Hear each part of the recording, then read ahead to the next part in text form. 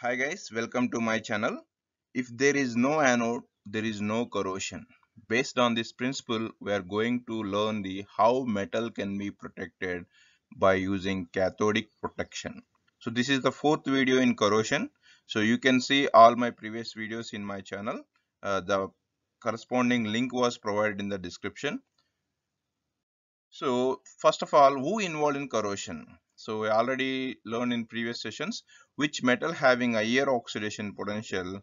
So higher oxidation potential having metal obviously involved in oxidation reaction. Oxidation is nothing but lose of electrons. So the metal who loses electron act as anode. At anode, oxidation takes place. That metal only involved in corrosion and finally it destroyed. So if you observe the decreasing order of oxidation potential, so of the sum of the metals, so magnesium having higher oxidation potential than the zinc, and zinc having higher oxidation potential than the iron, like that silver having the higher oxidation potential than the gold. Gold is having least oxidation potential among the showing metals. Okay. So Au having lower oxidation potential, that means it having higher reduction potential. Why? Because oxidation potential is equal minus reduction potential. If a metal having higher oxidation potential, the same metal having the lower reduction potential. So always at anode oxidation takes place. Oxidation is nothing but corrosion. So who involved in oxidation? They only involved in corrosion. So always anodes involved in corrosions. The best way to avoid divorce is not getting married. Just for a joke. So if you not involved in marriage system, you never get divorce. Okay.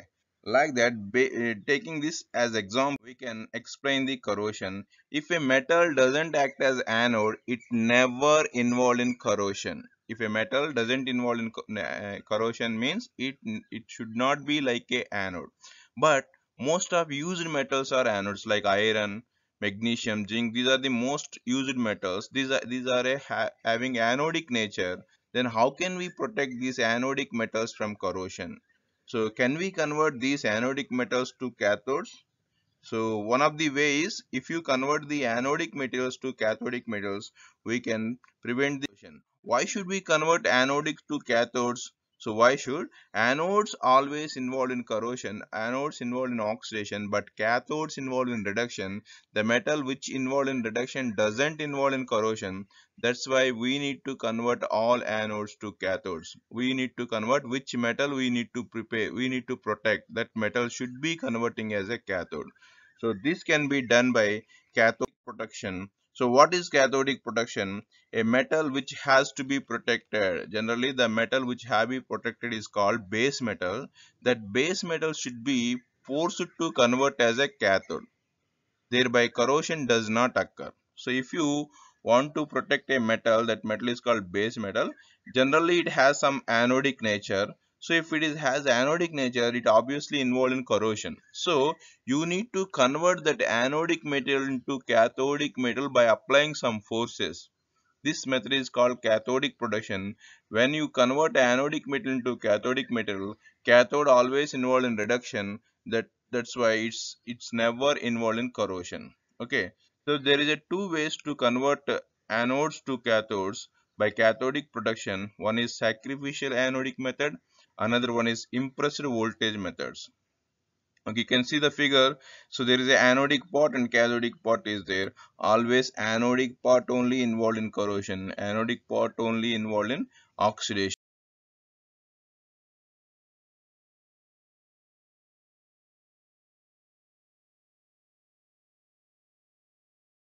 Let's see the first method in the cathodic protection. That one is sacrificial anodic cathodic protection.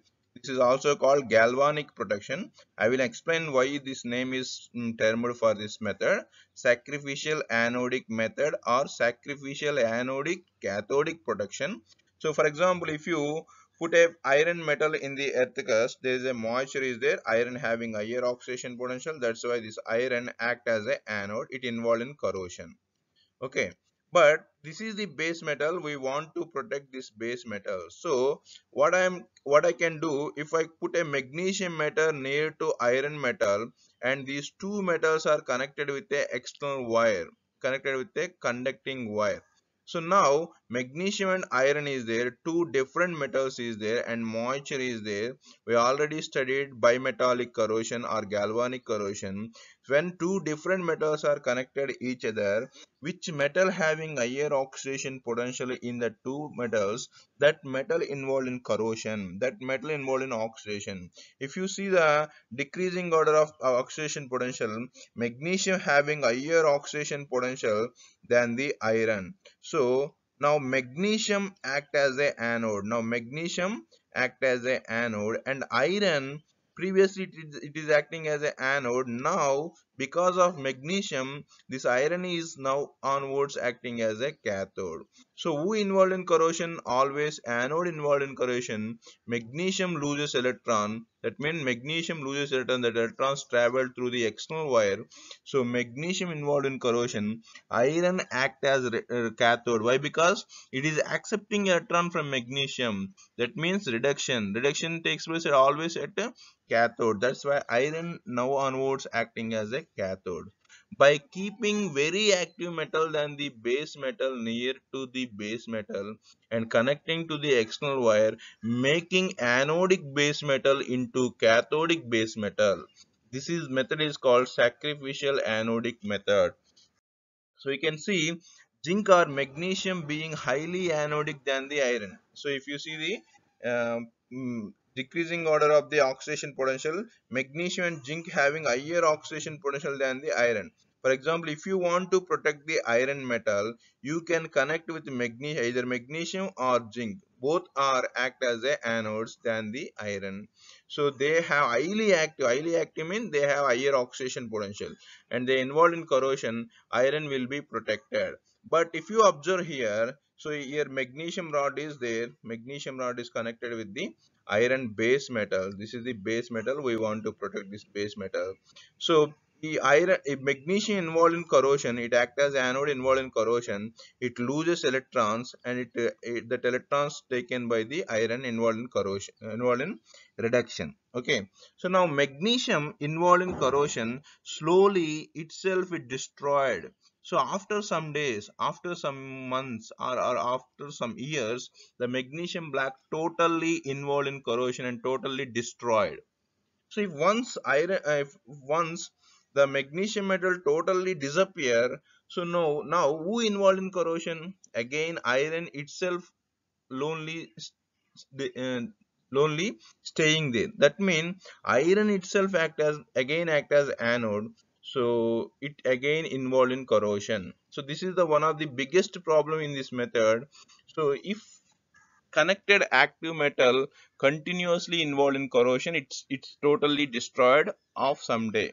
Okay, so we need to check whether it is the active metal is there or not. Periodically we need to check the presence of the active metal or not. Again, if the active metal is totally involved in corrosion, we need to replace with a new block. Okay, these two are the disadvantages of this method. So generally this method is used to protect the underground cables and pipelines. Okay, underground pipelines, that mean the pipelines which carrying the water, oil, and different type of substance, liquid substance. We are using underground pipelines. If the underground pipelines are damaged by the corrosion, so drinking water will be polluted, or fuels will be leaked, and it leads to explosive. So because of that, this method is very important. They can be protect the underground pipelines. Okay, so but there is a two disadvantages is there. Next one is cathodic production. In the cathodic production, next one is impressed voltage method. So here are impressed current cathodic production. So we know releasing of electron is equal oxidation. If a metal releases electron, it involved in oxidation.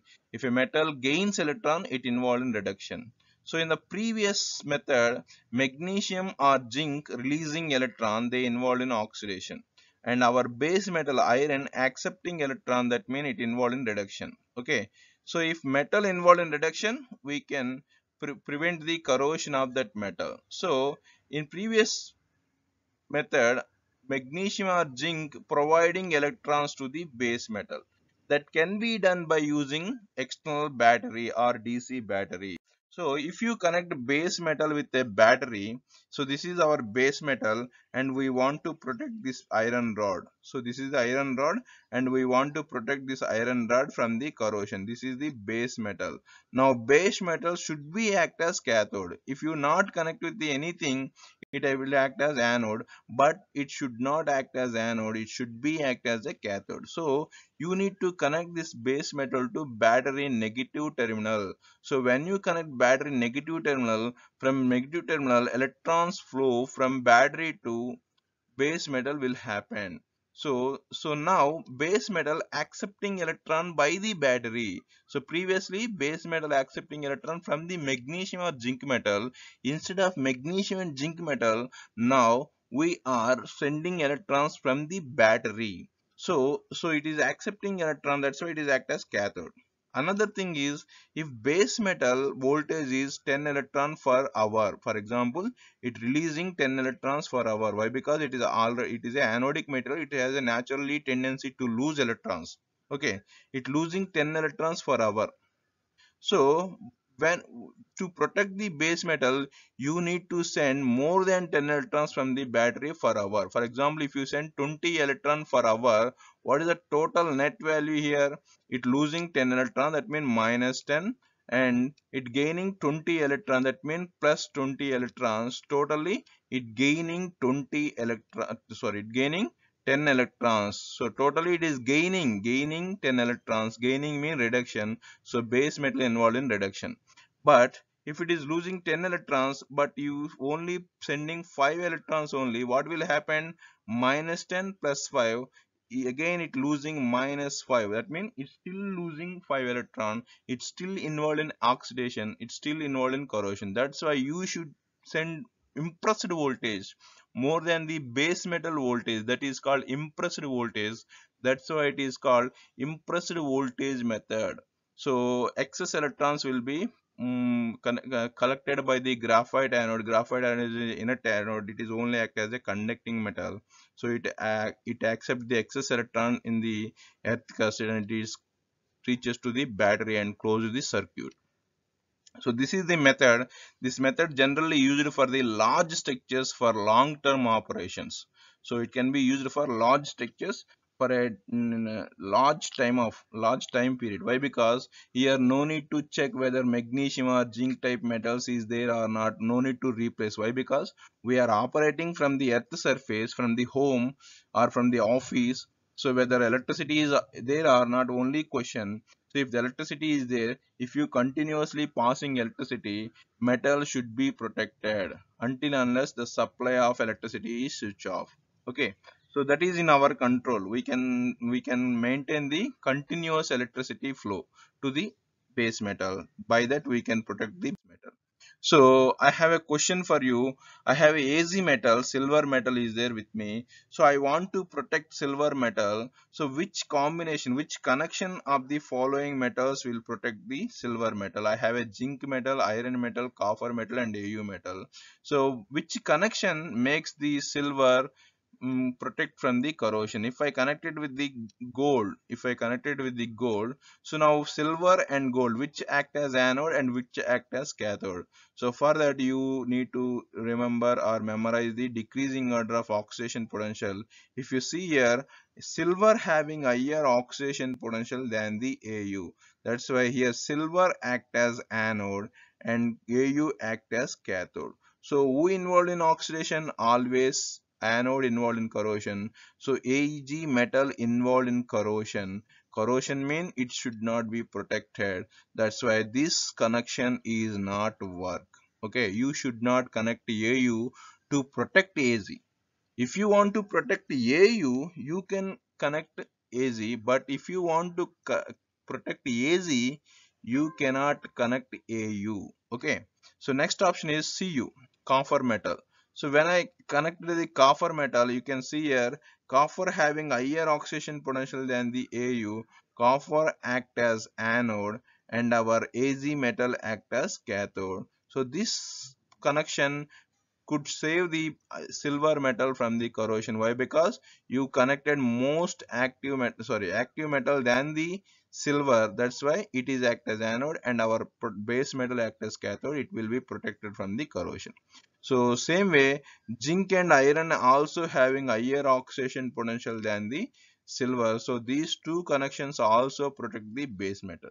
Next question is, these three metals connection will protect the metal, and the last one, Az metal is not protected the base metal. So this is ruled out.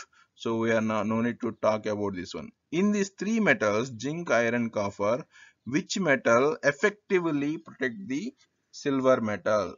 Zinc, iron, copper. Both three metals are protecting the base metal, but which metal effectively protect the base metal? So here zinc having higher oxidation potential than the iron and copper. So if you connect the zinc metal, it has high tendency to releasing electron. It always forcibly acting as an anode. So our metal should be act as a cathode. Always it protected from the corrosion. So which having higher oxidation potential, that will give the best results to protect the base metals. So this is the today topic, and from this we learn the sacrificial anodic method and impressed voltage method. Here anode itself involved in corrosion, so by sacrificing itself to protect the base metal, that's why it is called sacrificial anodic method. So this is the one example for the cathodic protection. If you add this word also here, it will become so sacrificial anodic cathodic method, so or galvanic protection. Okay, so remember it like this. Another method is there in the surface coating. I will explain in the later sessions. Both will be having same type of names, but concepts are different. So next one is impressed voltage method. So here impressed mean we need to pass more voltage than the base metal voltage. Okay, so I already explained it. So this is the topic for today.